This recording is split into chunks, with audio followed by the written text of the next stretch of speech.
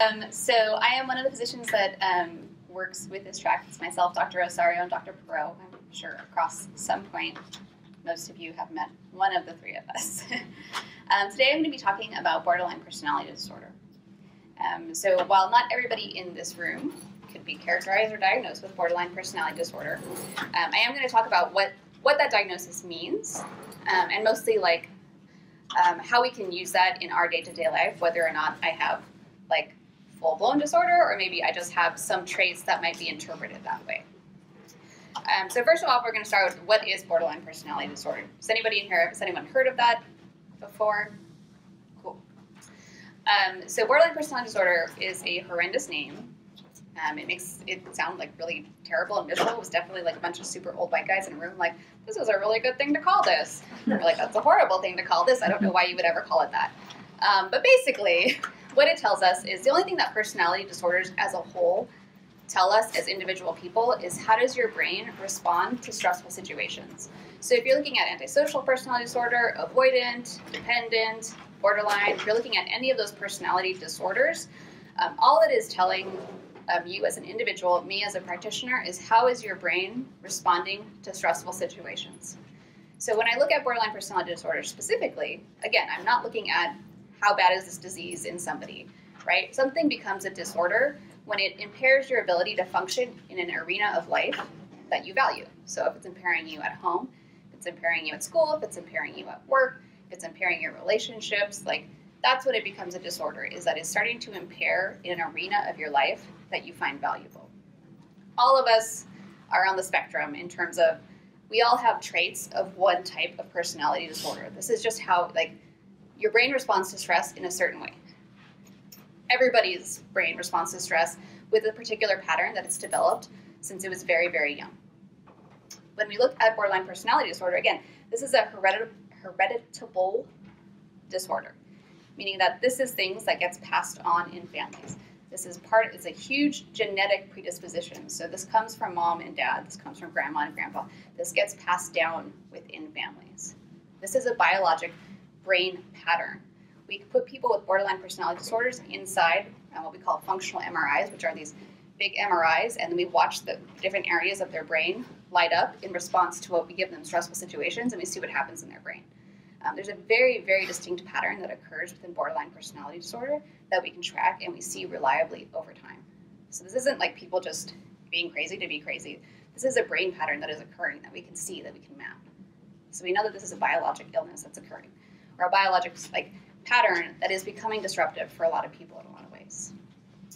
So it's really nice to know all of those things. The second piece is, well, what am I supposed to even do about that? Like, that's cool that it got passed on, and that's cool that like you can like watch my brain light up, but what do I do with that information? Because it doesn't really matter to have that information if my life is still impaired. So what we're going to look at next is what is that specific brain pattern? So when I look at borderline personality disorder, the first thing that you're looking at is connection. So if we have borderline personality traits, or if we have the disorder, what our brain is looking for more than anything is connection. So connection to human beings, sometimes dogs, sometimes cats, but mostly connection to humans. But the types of connections that we're looking for is we want them to be safe. I can't even spell. We want to feel loved. This is what we're looking for on the constant, daily basis. Our brain is in its happy place when it is safely connected to individuals.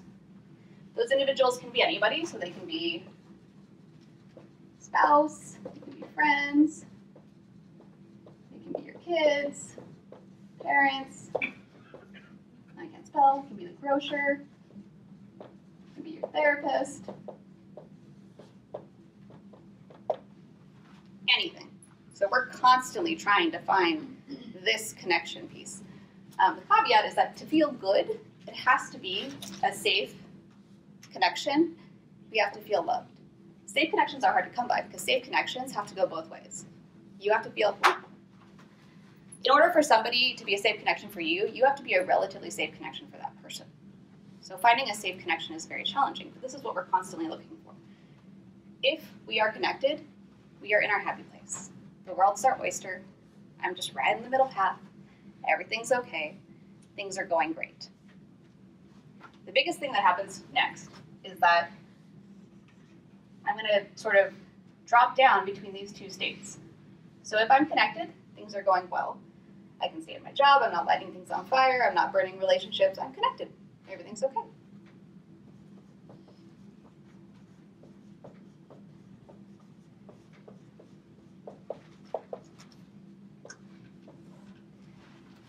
The problem comes when I stop being connected. So if I don't feel connected, what happens next is that I drop down into feeling activated, or like I'm in chaos. Now the question is, what makes us do this, right? Because if I'm connected and just going about my life, then why would I drop into being activated chaos? Why would my brain do this to me? That's a horrible thing for my brain to do to me, right? So the things that make us do this are stress. And again, this is a biological reaction. We're not choosing to go from being safely and connected to our partners or to whoever to feeling like we're in activated chaos. This is just something that your brain does automatically. It does it within seconds. It does it before you're even really conscious of it happening. What kinds of stress happen? Well, literally anything. So this can be that I didn't take my medications in the morning. This can be that I didn't sleep very well last night. But usually the primary thing that drops us from being connected to either activated or in chaos is what we call interpersonal stress. So that's stress that happens between two people. So again, remember, one of the valuable states of borderline is that we're constantly seeking connection to individuals. And so usually it's that interaction with another individual or multiple individuals that sends us directly into chaos. So for instance, and a lot of times it can be stuff that's kind of sideways that we don't even really see coming. So for instance, April comes downstairs in the morning, right? She's wearing this beautiful outfit. Her partner's like, hey, April, I love that outfit, right? So there's one of two ways that April can respond to that. If she's safely connected to her person, her brain might, if we're lucky, be like, thank you. I really appreciate that compliment, right? If for some reason our brain decides not to do that, because again, we watch these maps and these patterns happen in people's brains, and they're not doing it consciously. But for some reason, their brain's just like, nope, not today. So instead of April just saying, thank you, what she says is, oh, so you don't like it when I wear pants? Oh, so you don't like me in black? Like, what? Right? Like, our brain just goes there. It doesn't make any sense. It feels like it's a crazy person in there because you're like, you just gave me a compliment instead of saying thank you, which I know is what I should have said. What I felt inside was that you actually hate it when I wore that other outfit that I wore yesterday, therefore you hate me. And now I'm going to light it up because of that, because that doesn't feel good inside. So I get disconnected because of whatever interpersonal stressor occurred. And again, that's usually it's just another person saying words to me. They can be good words. If they're bad words, I'm definitely getting disconnected, like high probability of getting disconnected. But also when people give me compliments, I can get disconnected, which doesn't make a lot of sense to my rational part of my brain. Like that shouldn't have happened. And it's happening anyways. So we have this thing, we're now in activated chaos, which isn't great. And what does our partner do when I react like that to a compliment? They start doing one of these. Like, okay, well, I'm going to go to work now. That was weird. Right? Or they call you crazy, or they say, what's wrong with you? Why do you always do this? I hate when you do this, blah, blah, blah, blah, blah, blah, blah, right? So they start pulling away because they're like, I don't know what that was. I don't want to deal with that again, so I'm just going to start walking away and call you a crazy person, get in my car, and go to work, right? So now I'm already in activated chaos. Now my companion leaves, and they leave me alone.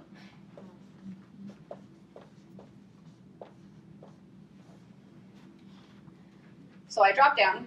I was connected this morning when I got dressed, and I was super proud of myself, and I looked really good. I came downstairs. They gave me a compliment, and I got activated. Wasn't supposed to do that, but that's what happened because that's what my brain did. I got activated and reacted due to that activated state that I felt inside.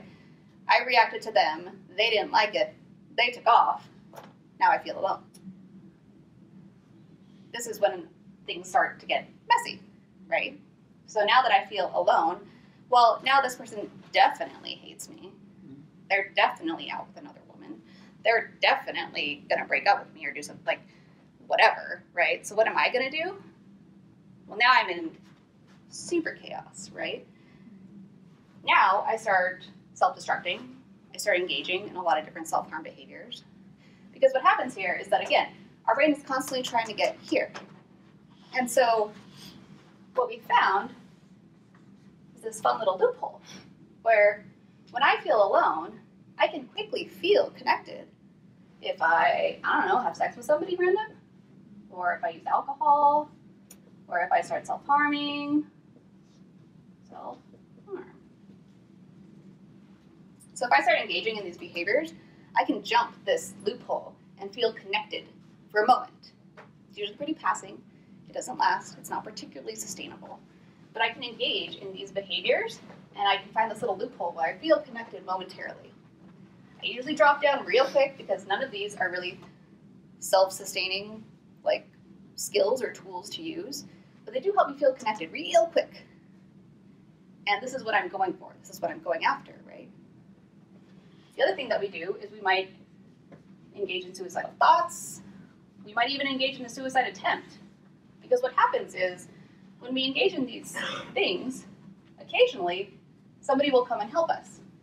So that partner that left after I yelled at them, if after they go to work, I swallow a bunch of Tylenol pills, and then I call them and say I swallowed a bunch of Tylenol pills, they might actually reconnect to me.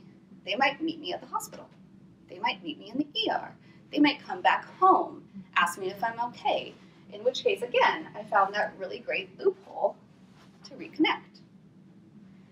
The problem with doing that is that when we do this, we start breaking this safe connection with our loved one because we've used the loophole to reconnect to them.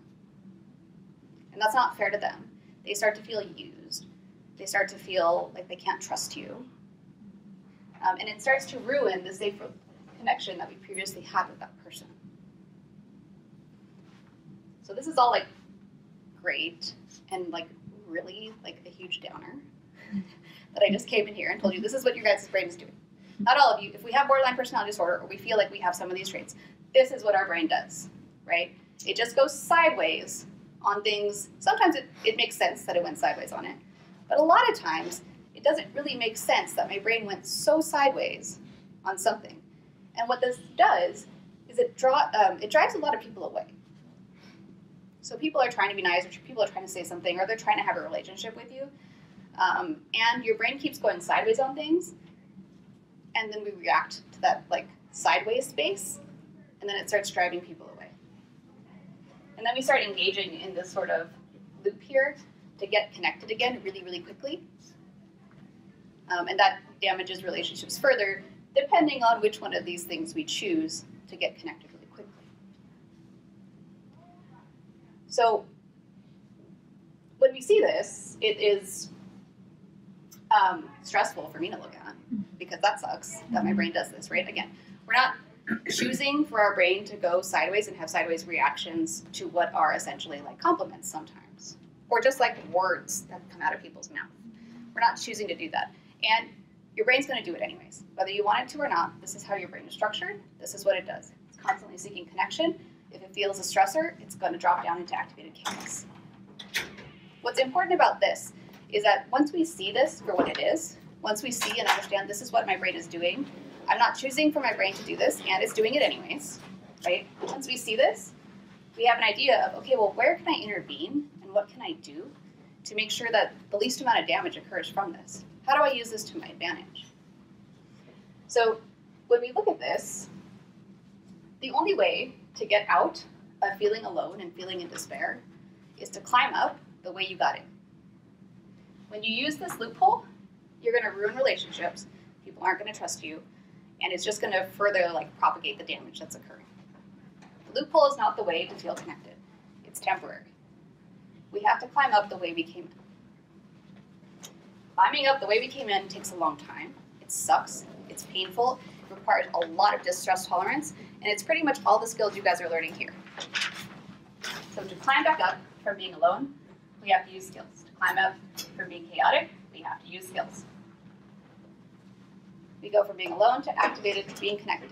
We can get connected again to people, but we have to do it the way we got down. It is painful, it takes a long time, It takes a lot of practice, and it's way easier and faster to do this. No matter where you are, it's way easier and faster to engage in these types of behaviors and get connected again. This part is extremely hard, and it takes a lot of time. But you're here to learn how to do those things, and that is the good part. So once we can identify, one, what does it feel like when I'm activated and chaotic?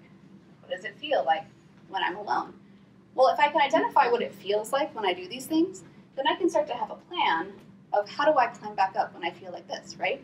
So if I feel activated and chaotic, what does that feel like in my body? What are the thoughts that I usually have? And then what are the skills that are the most effective for me when I feel like that? What does it feel like to be alone? We have to be able to identify these states within ourselves and then identify the skills that are effective at helping us climb back up that ladder. All right, what questions do you guys have? Or none? Did I explain that perfectly? Any questions? No? None? April? No color. Mm-hmm. Question? Yeah. So, say for example, when you are identifying, like when you're in activated place in your chaos, what skills do you think would be most helpful at that stage? So that initial feeling of being activated chaos, so I think delayed distract aside is a great one in that moment. So identifying that, like, I am in an activated state, therefore making, like, the first thought and choice in my head may not be the correct one for the situation. It might be. That might end up being the case, right? But that's the point of the delayed distract aside, right? So if I'm feeling activated, whatever thoughts come into my head in terms of, like, what should you do next right now, maybe just engaging in delayed distract aside, and then whatever you need to self-soothe.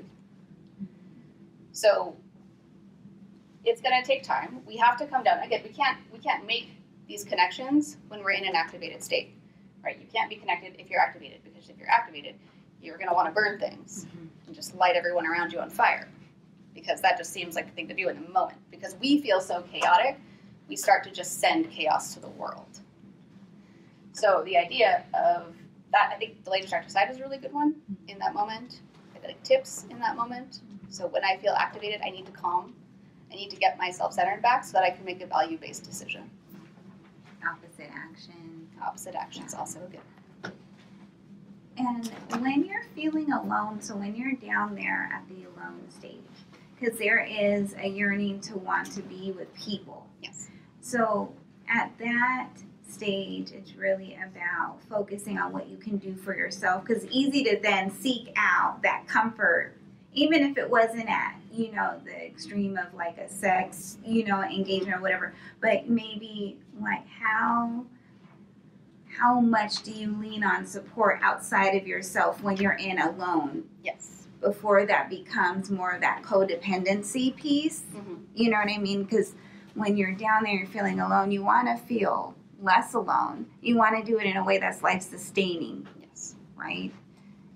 And which is a really good point. Mm-hmm. And a lot of this, again, so we looked at this because it's helpful to have an understanding of what my brain does.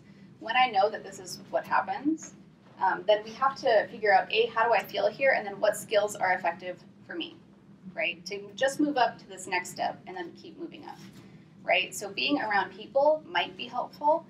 And when I'm not in either of these states, when I'm in a connected state, then I have to have that conversation with the person that I'm going to use here, right? Mm-hmm. So if I'm going to use someone in particular, I have to have the conversation when I'm connected that sometimes I feel really alone and really scared.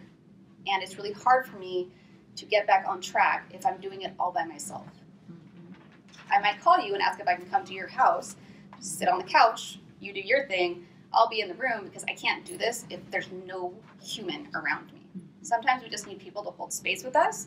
They don't have to fix the problem. We have to be really clear about that, because we're going to be in this state where we might be asking them, fix the problem, fix this for me, do this for me, I really need you to do this for me, I feel so miserable. But that's, again, still just this. That's them doing it for you. When we're in a connected state, we need to have the conversation with our safe people of, when I'm being alone and ask for help, what I need is for you to hold space with me and not fix my problem. I'm going to ask you to fix my problem a lot. I'm going to need you to not do that, no matter how hard I ask, because I have to climb out of it alone. I have to climb out of it on my own. I need you to be in the same space because I need that like security and support behind me, but you can't do it for me. Yeah. So like when you guys come in and we talk about safety partner, I think that would be a really good thing to consider, you know, just like who that truly is, who could hold space with me, you know. So when you're in that space of alone, so the skills to use is what you're saying is, so we don't engage on the other side, even though it takes us a long time, is to find somebody in advance, you know, to cope ahead. And the best thing, right, for us is to have a friend that we can contact and let them know that we can feel vulnerable with, and let them know that we don't want them to fix it, but we need to be in that space, but we just cannot, we just don't want to do it alone. Correct.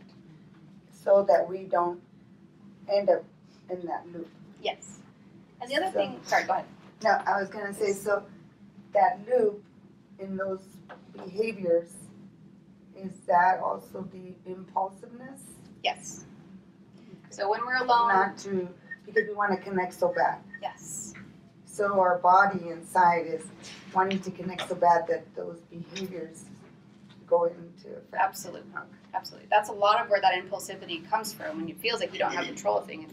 Your brain wants to connect to it, wants to feel safe again so badly. It will do whatever it needs to in that moment to feel connected again. And this is where it feels impulsive. It feels like I don't have any control. It feels like there's this whole thing that's happening to me. My brain is just like, not me in this moment. I don't really want to go have sex with that random guy, and I just did because like I had to feel connected. I don't know why that happened. That's this piece. So learning what are the tools that I need to move up this way so that I can actually safely connect and keep those relationships the way they need to be. And what we have to remember again is that this is like the framework that we're going to spend the rest of our life building off of. Because you're going to try that friend that you thought was a really good friend that was going to be super safe when you were vulnerable, and then they're going to wreck you for some reason or another. Turns out they weren't safe, right? You tried to do what was in your plan, and then it didn't go well.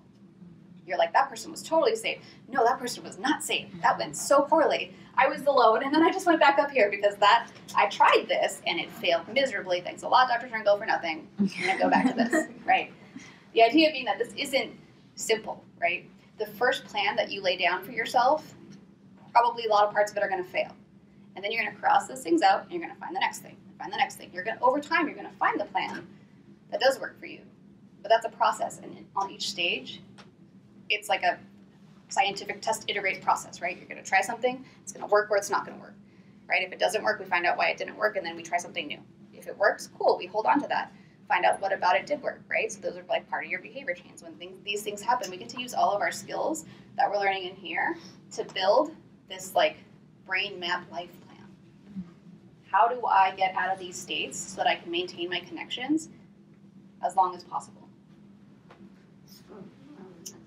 Oh, no, go ahead. We'll go back here first.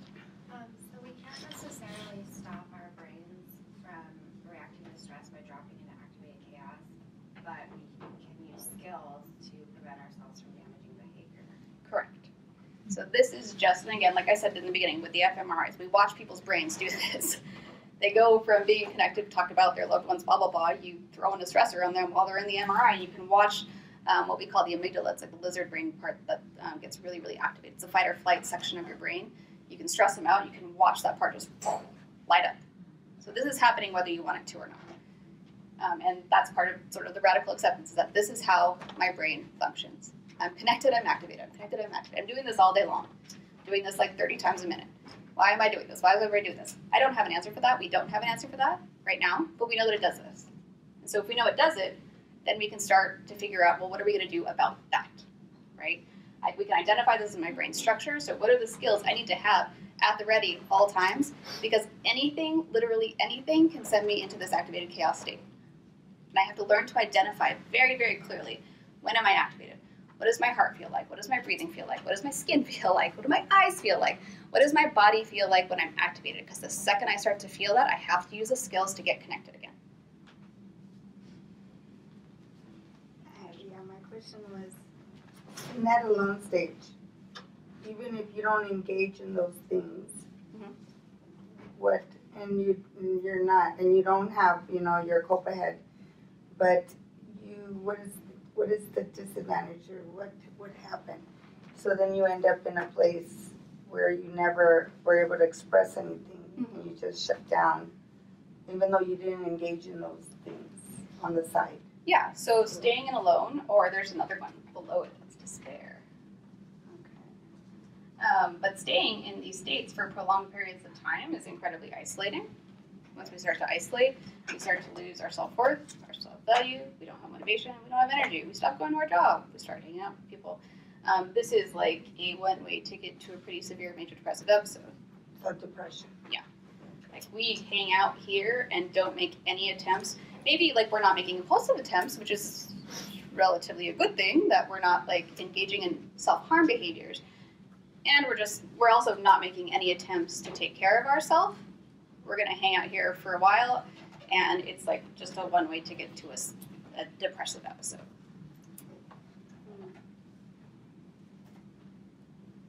Yes. So I don't know if this question is like relatable to anybody, but I have like a lot of friends. Well, not a lot, but I have a lot of people in my life who like deal with this. Mm-hmm. And I'm thinking of one person in specific who lashes out at me all the time. And like she's always like losing connection and stuff, and she does unhealthy stuff to like get it back, like the loophole like you talked about. My question is, how responsible am I for her? If I'm her favorite person, is it my responsibility to just put up with everything, try to get her to use her skills? I mean, where's the line? When do I get to take care of myself too? Mm-hmm. Well, I think it's really difficult because we can't be responsible for anybody, right? Like, we have no control over other people.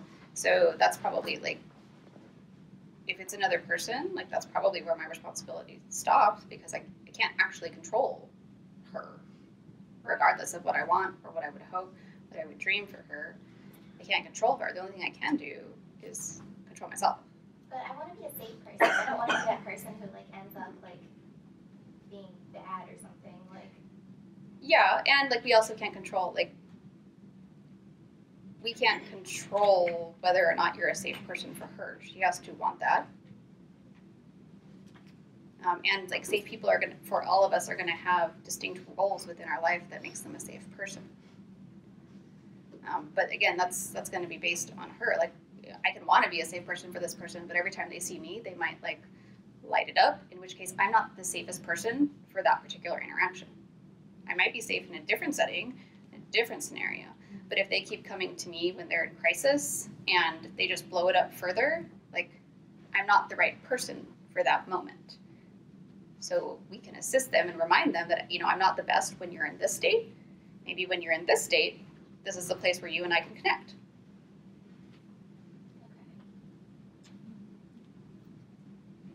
All right. So what I have are some fun handouts where we're going to go through each state, and we're going to start to try and identify like what are my different body feelings when I'm in this state. So April's handing them out. So one side is an example that says example. The other side, this is all my beautiful hand-drawn art, so you're welcome.